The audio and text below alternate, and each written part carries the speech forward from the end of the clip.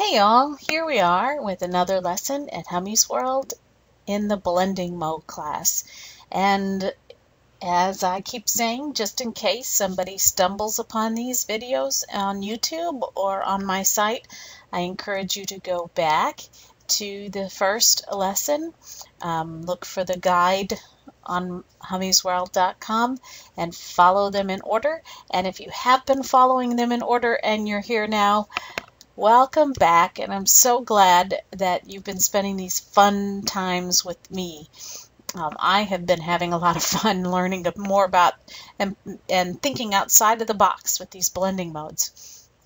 Okay, we're up to the pin light blending mode, and as we have said all along, it's all about the math, but I'm not going to calculate all the math. We're just going to give you a basic understanding. We are, let's see, all the way down, we're doing them in order, all the way down to the pin light, which is the second to the last one in the contrast grouping. And we've learned that they're all contrast as we are going on, doing each one, because each one of them uses one of the lighten and one of the darken in part of their math. It combines them, and of course dark versus light equal contrast. So the pin light combines the multiply and the screen, which we know the overlay and soft light does too, and those were real yummy, but I'm not sure this one's quite as yummy, and it's a little bit more difficult. But the values greater than 50% gray in the upper layer, in the top layer. So that this is how it differs. That it only looks at the top layer before it calculates. So if the top layer has wherever it has darker colors, that's where it's going to multiply, and wherever it has lighter colors, that's where it's going to use the screen. And doesn't really consider the lower layer a whole lot. So let's look at what it's going to do. Here's our graphic that we've been following along, and this one you're going to see is a little bit funky. Look at that. A large area is unaffected. Very large area, from 50% gray to way out here and way out there, and much different than the other ones, and they both are kind of really gray. I mean, there's no true white and there's no true black except for maybe on the very, very tippy edges. Is that a word? Far extreme edges. And so it really gives a different effect, and it makes it a little bit more difficult to play with, but I know you can do it. So here is my sample and what I ended up with. Don't know why that blank spot is coming in. That's funky. So here's what I ended up with. Don't grow up, it's a trap. And I found this photo. We're going to deconstruct and reconstruct of the grass that I took out in my yard. And I thought, this is a really cool picture of grass. You can see this real sharp here, and then we've got, as we go out both ways, well, that's called depth of field. It gets more blurry, but that would be the photography class. Go take that one. So we are going to reconstruct this, and in order to do that, let me get the texture layer. Oops, I deleted the wrong thing. Let's just delete the mask. Don't apply the mask, just delete.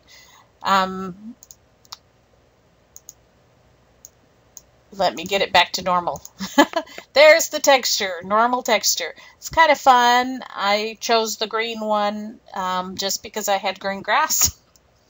I don't know, you might want to play with it with different colors.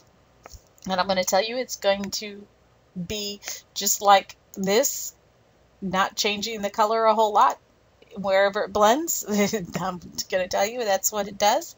So, because if you're using it as the top layer, that's what it does. And we're going to zoom in, and you can see it's got these yummy, this paper's kind of yummy. Some papers are not so yummy. It's got all these kind of funky, swirly things, and it's got some paint splatters and light splatters and dark splatters and brush strokes everywhere, and that one's kind of yummy. That one turned out pretty well. Some of our textures are ugly, but we still make beautiful things with them. So everybody's going to get this texture, and everybody's going to be using the pen light and no other. And so we are going to make it into the pen light, and you can see what happens. Where it's darker on this texture, you see that that's showing up, like in here. See this real dark areas are showing up, and where it's lighter than what's beneath it, it is showing up all that white yumminess.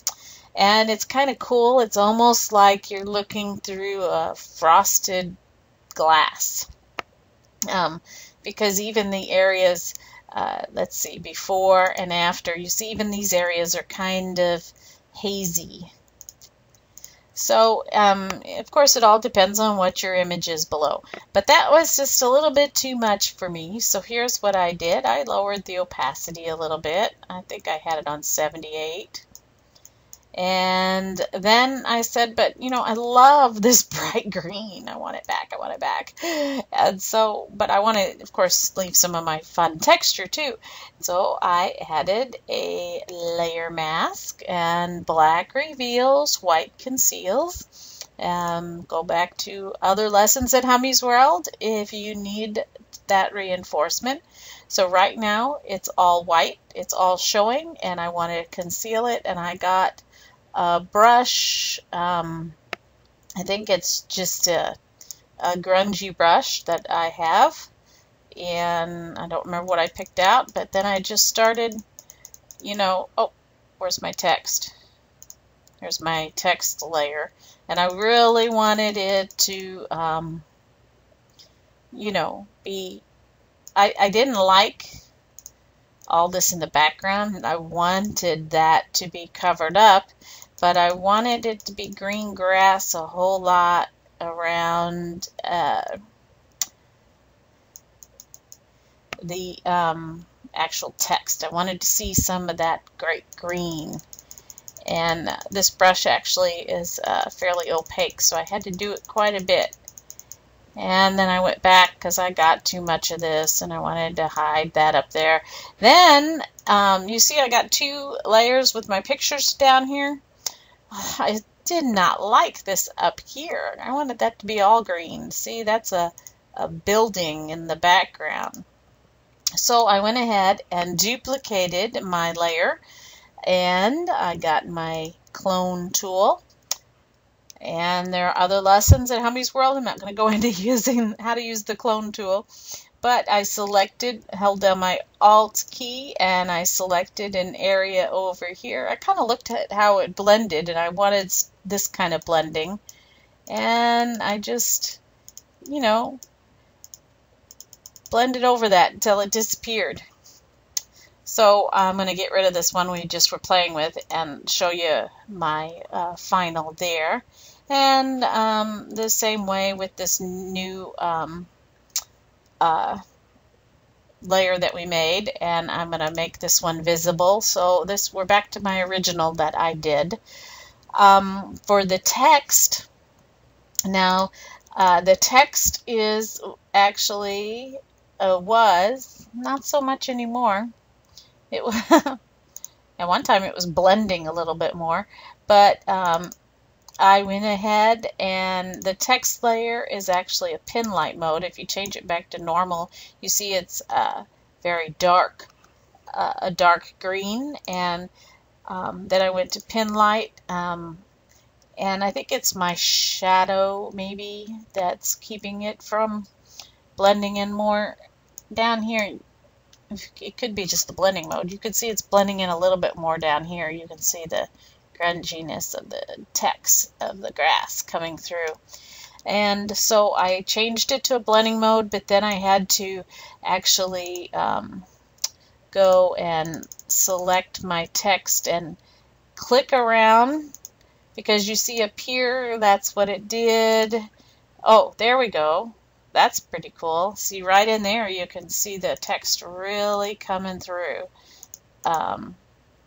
You know, you could do that. You notice it's more in the neutral, 50% gray area. There you go. That's pretty good. It's really getting it blending. But the darker you go or the lighter you go, the less it blends. That's the same, you know, playing with the text like this, I think, helps you understand how the actual texture layer is working and what kind of color that the texture layer, what kind of saturation or lightness or darkness it needs. And so I did that with it until I came up with a color I liked, and it actually blended in better, I think, before I added the stroke layer. And because we are using the pin light, I changed it to the pin blending mode, and then I played with the color once again, and it was the same thing. Going back and forth, trying to see how it blended in. And of course I wanted something light, but so that the text would pop, but yet not too light. I wanted it, my purpose of the stroke was to make my text readable, to bring contrast. So I ended up going for some of these lighter colors that blended in up here. And then for the drop shadow, it's a multiply. It's a normal drop shadow, and I actually just reached out here and grabbed it and moved it around until I thought it looked good. So, oops. Then I said, well, okay, we're doing good, but there's still nothing to like tie it all together, to bring it all together. And so here's what I ended up doing to make it even more artistic. I got my rectangular marquee tool, went out right to the edges. Now you have to kind of eye this. You know, you could do other methods to make it perfect. Made a selection right around the edge, and then I changed my selection tool to subtract from selection. And I went in and I got real close and I did it again, just kind of eyeing it. And now I have just a selection of a line around, and I am on my layer. This one is actually not being used. This is the one that got cloned. This one I'm saving, tucking away in case I want to redo the original. So I have my layer that I'm working on, and I hit Control J, and it makes this border. And I said, okay, we're playing with the pin mode. I can only use the pin mode, and so I hit the pin mode and no change. But you go back here and you remember that, you know, it's only affecting the top layer. Okay, so let's make it above and see what happens. Aha! Now I'm getting somewhere. Look, it's kind of cool over here. It's, you know, but it's not quite there, and so I hit Control U to bring up the hue and saturation, and I started playing. And when you got lighter, you know, I could have gone this way, but I liked the way it looked when I went darker, because remember, this one's all about darker and lighter. And I hit somewhere in here, and now you can see the original, you know, colors of the grass coming through. And I thought, aha, now it's pretty cool. I'm going to go ahead and delete that one. And here's my original that I had made, where I took a little bit more time making the border a little bit better. So you can see how all the way around, because of the color I chose, that is blending in with the pin light, that it like almost cuts through the texture and shows the original. I just thought that was really cool. Now if you bring it below, you see it doesn't do that.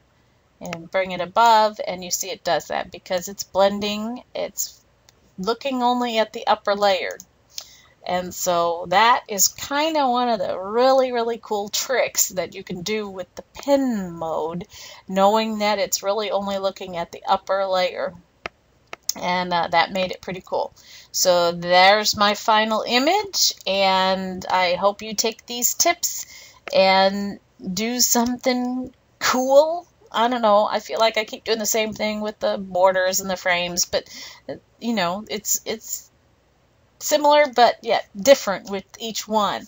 And you have to take these little tips and apply it to your own images, and maybe remember one from a previous lesson and apply it to this one, and or remember what that particular blending mode does.